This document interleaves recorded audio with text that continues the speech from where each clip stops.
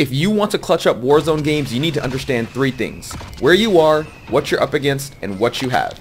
I know that the zone is pulling away from me and I don't have the best gun, but I'm able to get the down on one person because he didn't see me.